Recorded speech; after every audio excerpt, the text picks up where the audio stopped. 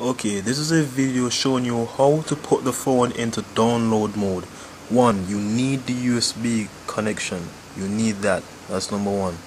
Two, make sure that the Samsung Mire is powered off. It is on Metro PCS. One, press the camera button. Hold on to it. Do not power on the phone. Insert USB and wait. This is what you want to see. Let me get a little closer now. This is what you want to see. That's download mode.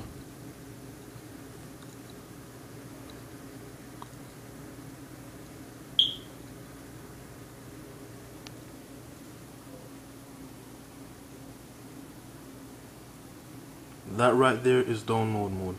What you do from there, you press the volume up.